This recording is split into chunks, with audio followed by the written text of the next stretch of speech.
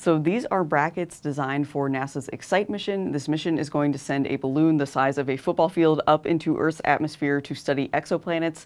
These brackets were created to hold instruments that are needed for that mission, and they're designed to be reusable. So the balloon is going to drop back to Earth, and these brackets and everything will have to survive that impact.